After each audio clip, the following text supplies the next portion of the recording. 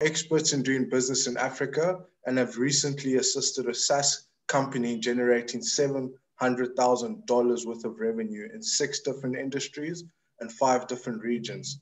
Today's attendees' demographics include business leaders and heads from Africa, Europe, Asia, and Americas, and over 6 different industries, which include software as a service, financial services, management consulting, mechanical or industrial engineering, marketing, and advertising. Now, we are all here because 2020 was not easy, but we have survived, and it is now time to thrive. Today, we will be discussing what we learned in 2020 and what it means in 2021. I'm joined by guest speaker, growth hacker, head of digital marketing at DHL, Yasir, and our FuTech partners, co-founder of Infynit, the former COO of HSBC, Ritesh, and Gavin, our moderator, a prize-winning chartered accountant who grew annual recurring revenue of a SaaS business by 80% in 9 months. Wow, Gavin. Gavin, the platform is yours, my friend.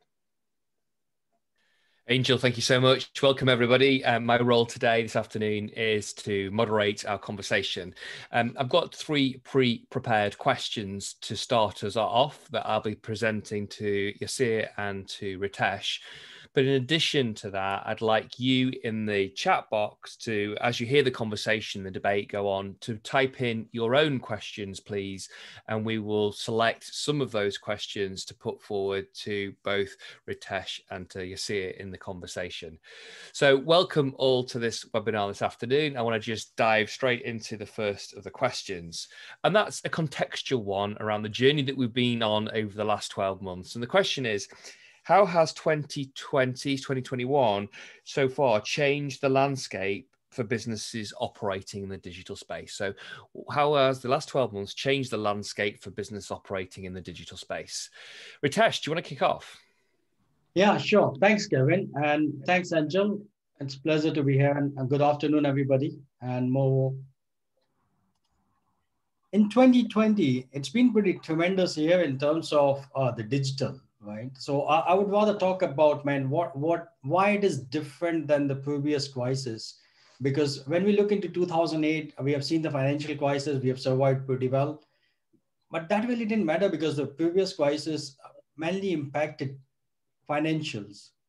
This crisis in 2020 impacted people first and then the financials. So the digital is pretty much taken a center stage. We were hearing about digital quite regularly. I come from the financial services and the payments background. So we have been digital and we have been talking about digital for ages. But the mode of digital and the adoption has increased tremendously. So I'm sure you must have heard umpteen times that the kind of transformation we have seen in 6 months, we wouldn't have seen in 3 to 5 years. And that's true. There are multiple examples I can throw in, from the trade finance to the banking, bringing in new applications, modifying the applications to increase their digital adoption by the people, because people have faced a lot of challenges in making their day-to-day payments. Think around from the financial services perspective, because payment is the basic, which is ingrained into the day-to-day life. And the focus was like how we can make it life easier for the people. So the innovation, like where banks have come up with a solution where they can put a limit on your card so you can give it to your neighbor and they can go and do shopping on your behalf without you worrying about that they will spend everything in your account, right? So these sort of solutions which have come up overnight, increment into the contactless payments limit into the Western world, as well as what we have seen in African region, significant growth into digital payments over the period of time in 2020.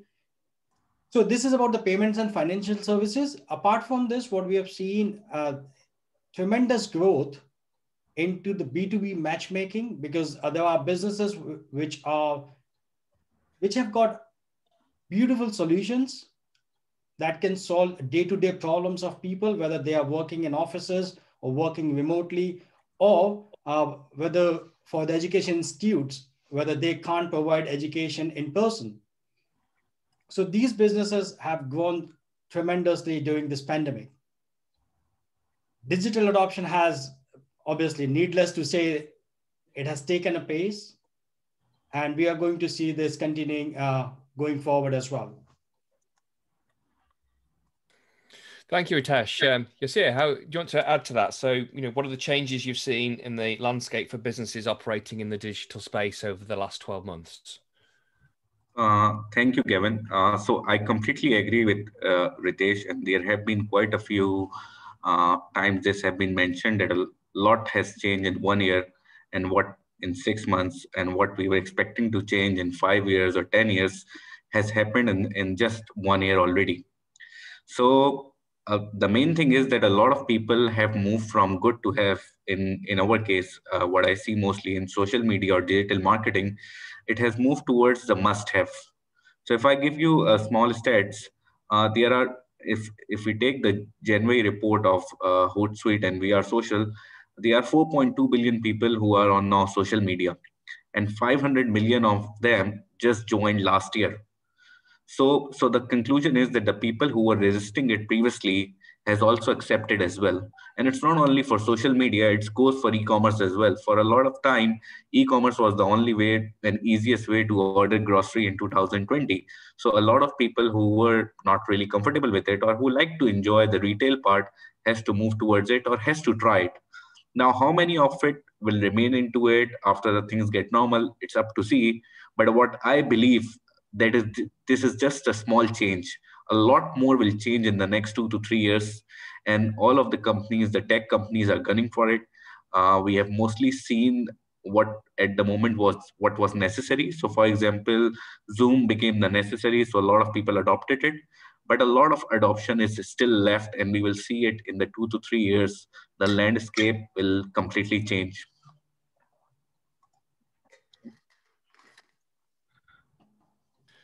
Thank you, Yasir. So I want to move on to the next question. Is to build on that, is what further industry trends are you seeing taking place now? So we've seen a shift and a greater adoption of social media and presumably greater time on social media. We've seen a shift or increased use of digital payments. What other industry trends are we seeing? Yasir, do you want to pick up with that one? Thank you, Gavin. Okay, if I refer to it, as you mentioned, the time on the social media, yes, that has tremendously increased. And the more important thing that 2020 did, that communities become more and more powerful, and social media is becoming an important channel for all type of industries and customers. You might have read the last week about the GameStop and the Reddit whole scenario, and the community is becoming powerful and powerful. So that is the case for all type of business. It is not only for one type of business, but you will see the impact of it in the financial industry, in education industry, and for it has become a way for businesses, rather it's B2B or B2B. The channel may be different, the social media may be different, but the communities are forming, and it is the best way to reach the communities from now on. So one example of it, that Facebook and all of those companies are already ready for it. In December 2020, Facebook acquired a customer service platform known as Customer for $1 billion. The reason for it is they are seeing that more and more people would want to use social media for not only just for marketing purposes, but as a basis of connecting with the customers, engaging with the customers, and even nurturing the customers. Fantastic. Ritesh, other industry trends that you see taking place right now? Sure. The first and foremost, I would say, before the industry trends, what has happened over the period of time, and I would completely agree to Yasir, it has changed the people's perception and the behavior, and customer behavior is playing this major role, right? Now, adoption has gone up rapidly because of the pandemic situation. So we are seeing that adoption, digital adoption in all facets of life, from e-commerce to the payments to your regular services that you get at home, and you name it, and they are changing the mode to digital. Even when it comes down to doing businesses into different regions and sectors, it is going more digitally, because earlier, when you think from a business, when they were selling into the different regions, it was mainly focused around the human interaction and the conversations, which has gone digital. When we were building up the teams earlier, I come from a largest bank. When we were growing up the teams globally, the focus was around the cost as well as the efficiency. And now there are no boundaries. You can build business wherever you want and wherever it suits you in terms of the cost and operation. So the adoption from logistics to supply chain, for an example, Maersk is building up a completely different model for the supply chain. They are largest shipping company in the world, and I was transforming Maersk from 2016 to 18. Now they are completely transforming the supply chain model where you give the requirement and they will get it delivered, manufactured and get it delivered globally. So obviously the face of the businesses is changing completely, as well as it's only because of the digital. So it's not an option anymore. And similarly in the education industry. So we have seen a lot of transition of the people from going from one region to another, but now you can get all the education, whatever you want, sitting at your home. And the universities have adopted it pretty well over the period of time. And nowadays technology is cheap. So the big techs, what they have done, they have pushed people to adopt digitally easy, and they have made it easy, and they have changed the customer perception.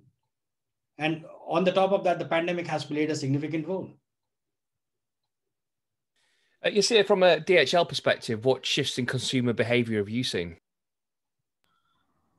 In terms of DHL Express, what we see most that customer has become more demanding in a way. They want more immediate. So it's maybe because they are spending too much time on social media and they have a lot of time on there. So the follow-up has become very important. So proactive notifications, advanced customer service, even if there's a delay, because in 2020 there have been a lot of reasons for delays, right? But the customer expects you to inform them proactively, and their expectation of service have tremendously increased.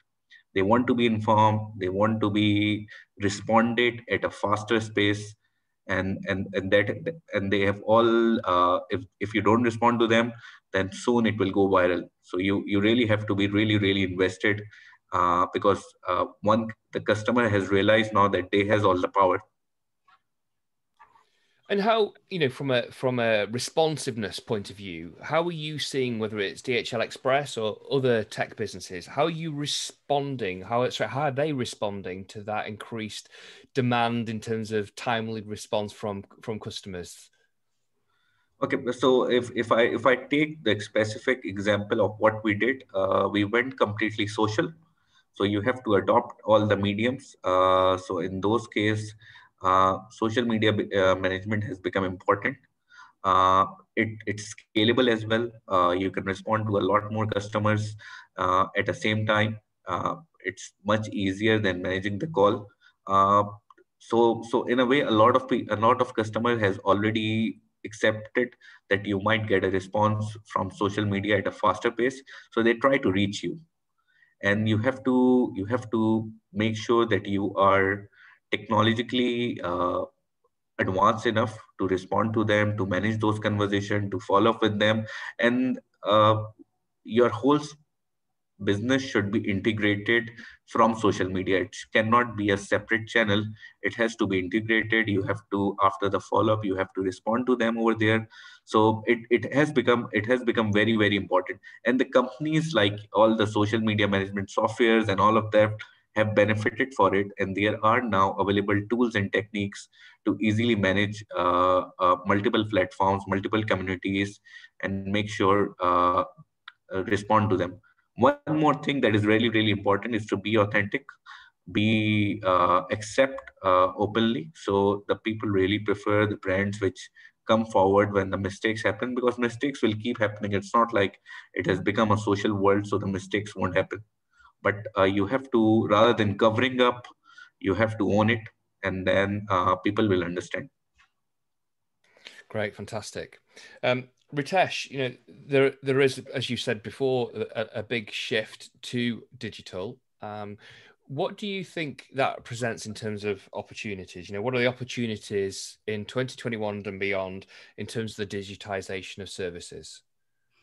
So it's all driven by one thing, that is your consumer, right? Their perception has changed, as well as what Yasir has mentioned around the channels.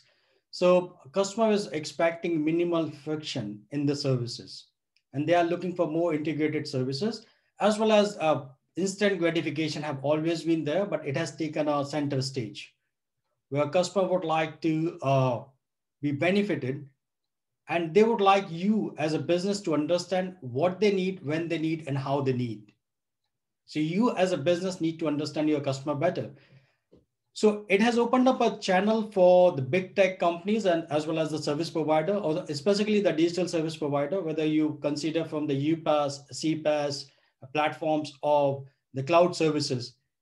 If I can just pick up example of the cloud services business from big techs, from AWS, Amazon to Google to Microsoft, even IBM, they have gone up over 80% in 2020, right? So the businesses are moving digital, going digital. They are moving, adopting new technologies because they are much faster, scalable, and cheaper. And at the same time, it opens up a lot more door for the businesses who have been successful in the other regions, say, especially the payment gateway businesses, pretty successful in European market as well as from Asia. They have got an opportunity to do and enter into African market, capture the market, because Africa is growing economy with 54 countries, and three largest countries in Africa holds around 50% of the consumption, right? And the challenge is in Africa is around the basic infrastructure. So the technologies like which can work on the low latency networks, they have got an opportunity to enter and cater a market. And we have seen a tremendous growth during this pandemic in African startup space. So the entrepreneurs are innovating quite rapidly, and they're addressing the basic challenges, the basic services, which are related to the food, housing, infrastructure, telecom. Telecom is pretty common in Africa, but the challenge is with the network. So there are a lot more opportunities that we can think of for the businesses to grow in Africa, not only in Africa, but globally.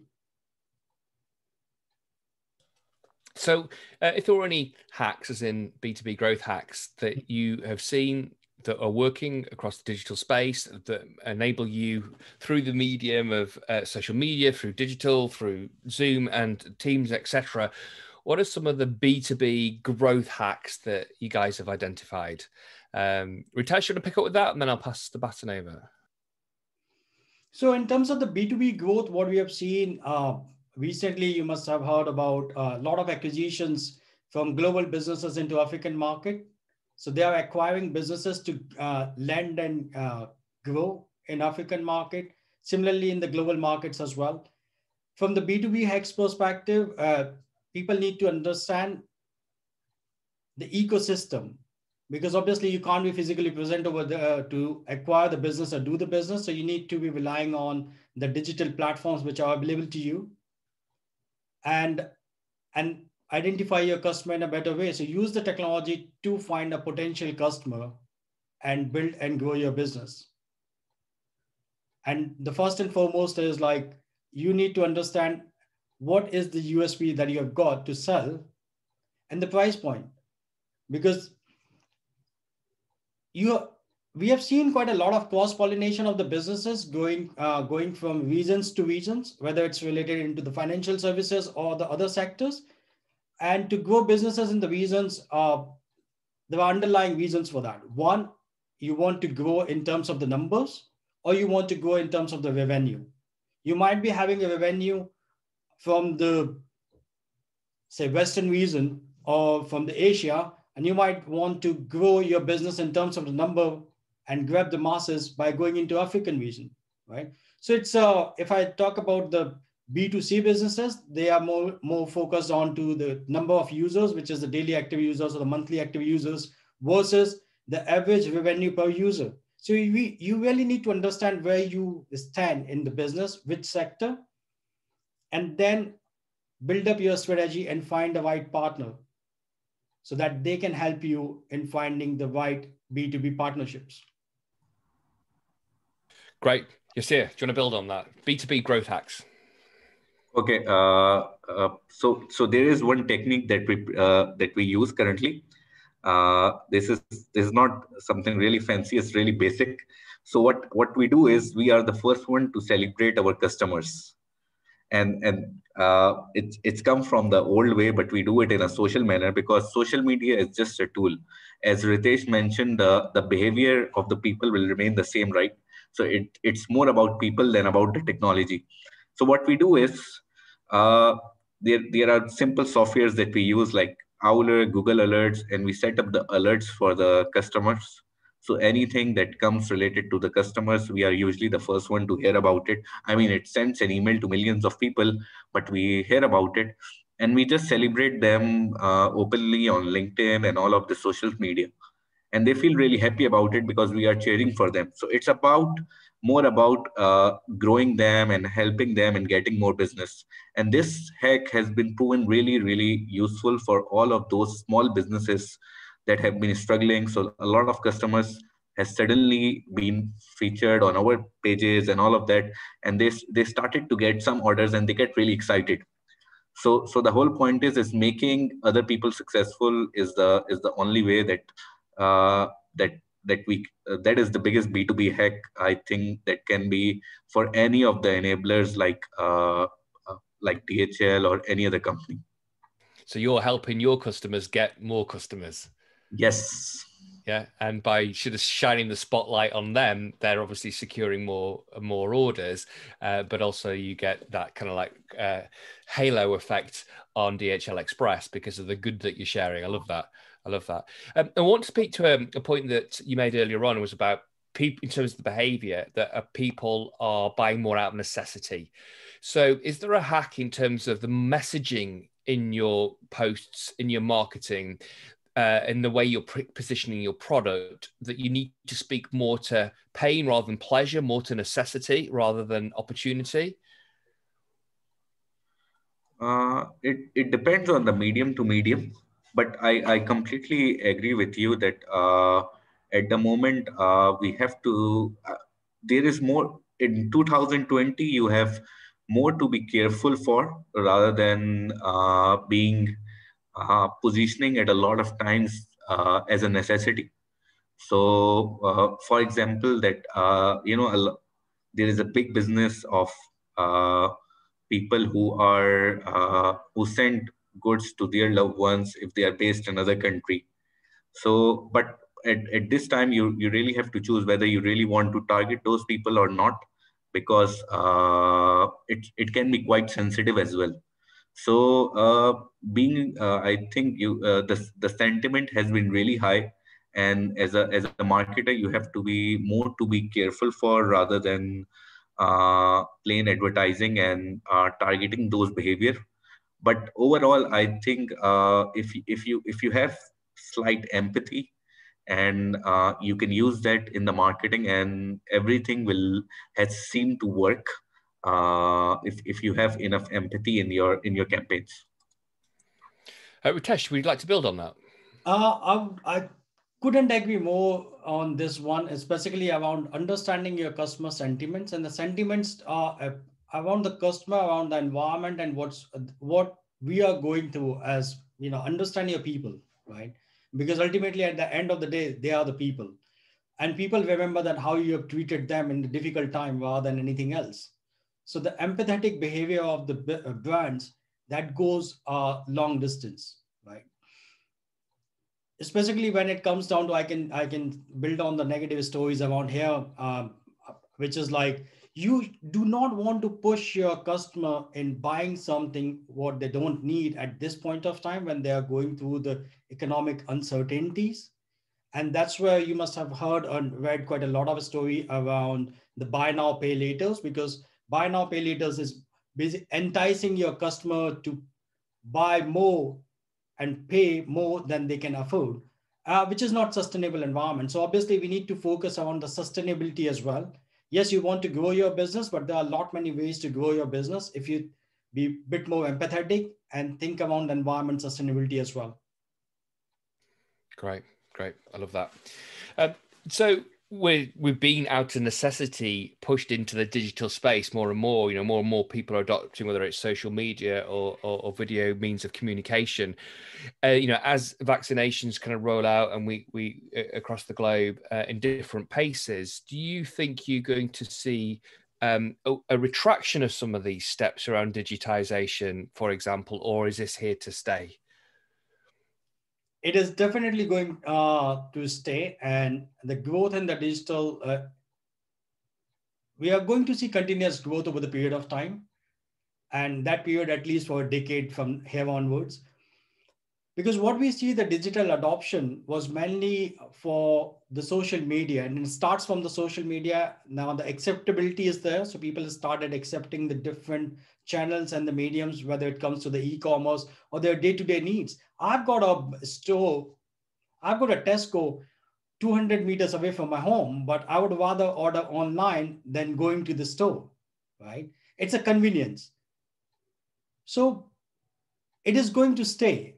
And the penetration of the digital, when we consider in the emerging economies, it was limited to the channels which are more the mobile or the network, but it is ingrained more into day-to-day life, because how convenient we can make it for our customer.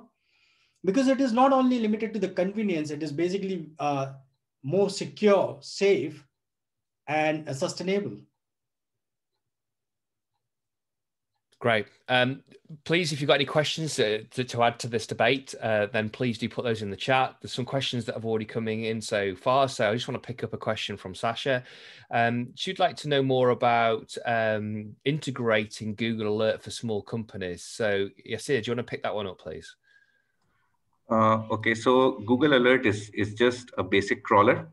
So there are quite a few free crawlers out there. So what you have to do, you just have to go on Google Alert and just set up your customer name or something related to SME, or for example, you set up an alert related to FuTech. You can even set up an alert related to Gavin or anyone. So anyone you want to set up an alert who is famous enough, and you start getting those alerts every other day.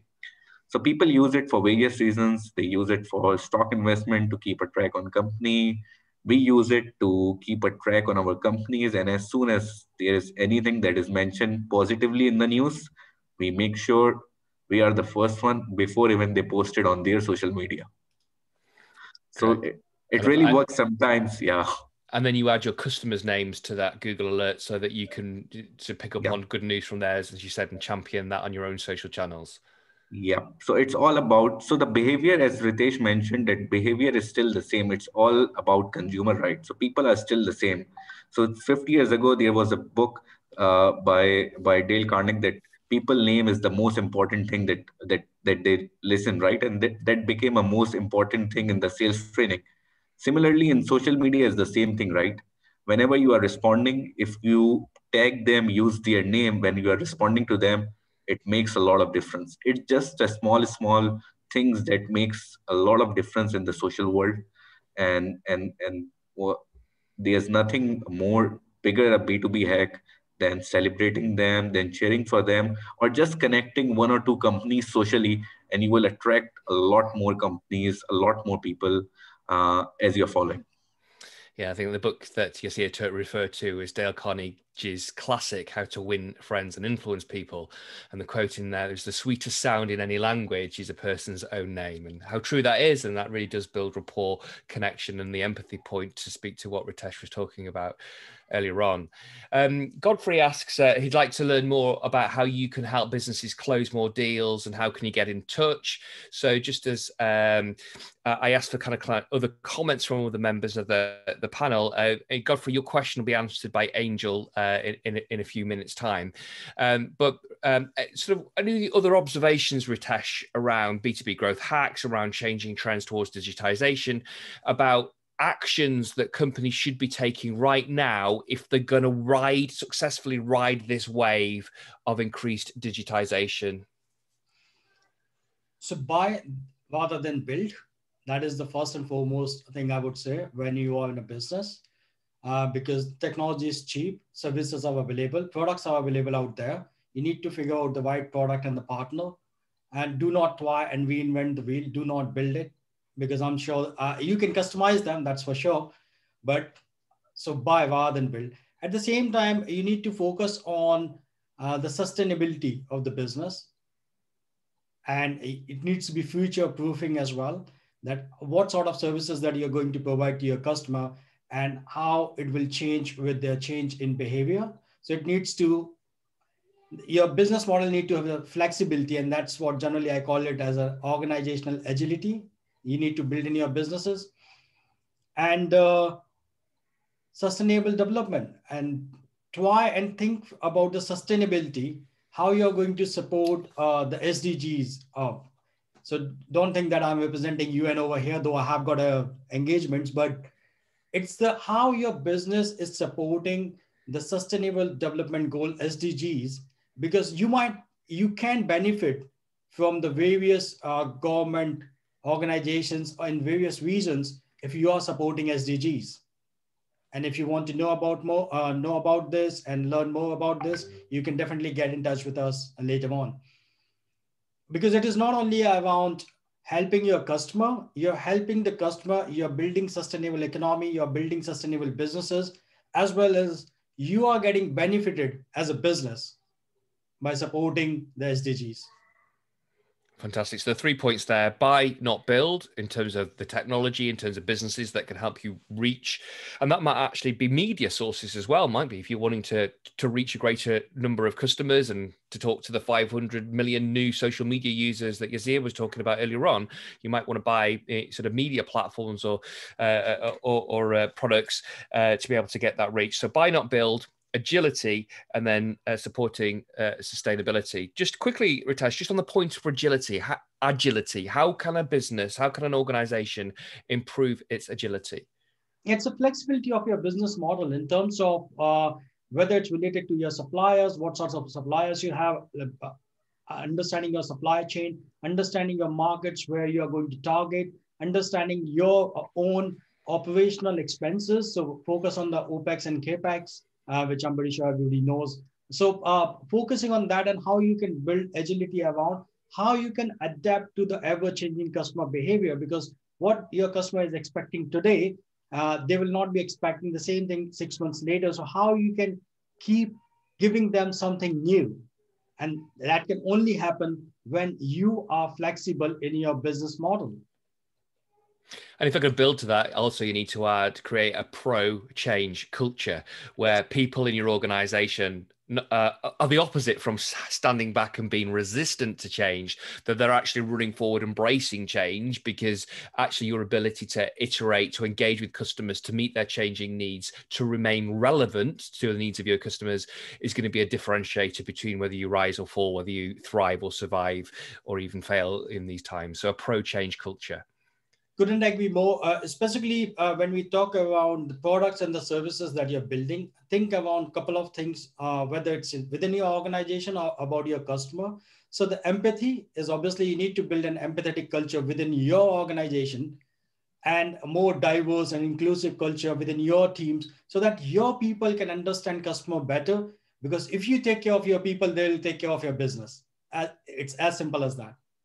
Yeah, I love that. Yeah, I think it's a Richard Branson quote, isn't it? If we look after our people, if we look after our staff will then look after our customers. So any other questions just before I sort of pass the baton back to Angel? Any other questions from the audience that we want to put to our panel regarding digital trends, B2B growth hacks, the changing trends that we're facing as we sort of move further into 2021 and beyond? Any other questions? I'm just having a quick look down the list. Just while I've got one question for you, Yasir, is that you mentioned the 500 million new people joining social media.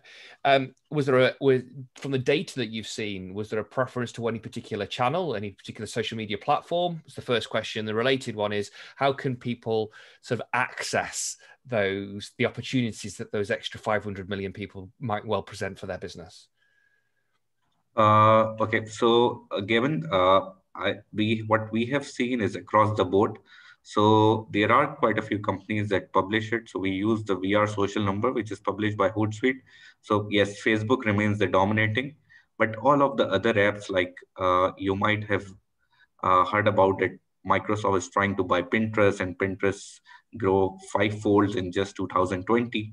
So all of the social media based on every kind of demographics has wanted to go social, right?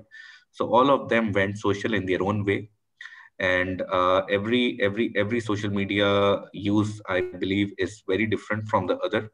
So Reddit is used by different kind of a people, more like gamers and retail investors now, and Pinterest is used by more people who are into art and others, and Facebook remains the dominant one that is used by everyone. Now coming to how to retain them, so everyone is coming over there for a specific intent and for a specific requirement. So if they receive the customer experience, if they receive what they are coming for in the right manner, then only they will stay. Else they will either move to some other social media or some other place. So for example, people trying e-commerce, a lot of people tried e-commerce for the first time. Now, when things go to normal, it's the overall experience of the e-commerce marketplaces, is the overall experience of the technology, that whether they go back to the retail or there's a permanent alteration of the habit. So they will try things, but it's up to us whether they stay or not. Oh, that's a really good point about to us whether we stay or not. Don't mute yourself yet, Yasir, because I've got another question that's coming from Tamanda. It's a really great one, actually. How do you ensure you're keeping relevant in whatever industry you're in? It's not as easy for a big company. How do you ensure that as a big company you're staying relevant to your customers? Okay, it's sometimes it becomes easy when you are a big company because you get a lot of knowledge as well. So we are on the tip of all, I mean, we always have more knowledge. So what my role becomes important is bringing that knowledge at a fastest speed, in terms of the market. So for example, we have a lot of Amazon sellers. People want to know how anything related to the new regulations impact their business, or what products they should do, or what tools they should be using. So if we are really helpful, so I think the biggest win for us, that we tried to be really helpful in 2020, and that has worked wonderfully for us, because we were making a difference for a lot of people. A lot of small businesses got to learn a lot of things because of us, and it really made wonders in terms of the retention and in terms of the feedback. And I mean, there's no other B2B hack that has proven such successful for us. Even the paid marketing was not as good as helping people. I love that also builds on the point about you were celebrating your customer's success, but you were using your size, your data sources to provide insights around trends or other information for your customers to help their customers, and they might not have the same reach and capability to amass and sift through data. So that's awesome. I just want to thank you, Yasir. I want to direct a different question to you, Ritesh, and this is from Godfrey. And I think, Ritesh, and the work that you've been doing with a number of different organizations about engaging across digital platforms. The question is, how are you digitally approaching your prospective customers through social media without looking too spammy, especially if you don't know them personally? And Angel can add value to that, but Ritesh, I'd like you to speak to that first, please. It's a very interesting question, and basically that's what the recipe that everybody is looking for. How customer wouldn't know that what they want, and you can sell it to them, right? So that's what precisely I said. As a business, you need to understand, you need to have a 360-degree view on a customer, right? If they are your customer, then you would know them. But so generally in the language of, we call it authentication and unauthenticated customer, right? So if they're authenticated, you have a lot more information on them. If they're not, generally, if you're looking into the social media, there are engines available. There is a technology available which can tell you about your customers or the potential customers. You can just need to define the rules into the platforms. And it's what we call it as a subtle marketing, right? You don't want to push push it to the people. People wouldn't like it. So you want to understand customer and present the opportunity to them. Now, you need to understand the technology better as well as the platforms available to you. And these platforms varies regionally significantly because the regional data matters quite a lot. So if I can talk about the European market, if I'm selling a credit cards to customer, then probably I will be directly looking into the data available from the e-commerce and the payment companies and funneling down my potential customer base for specific earnings, a specific demographics, and then I will be targeting accordingly. So you need to understand what you're targeting, what is your potential size and the type of customer, and utilizing the right technology and funneling it. Great, good answer. Good answer. Yasir, do you want to build on that at all?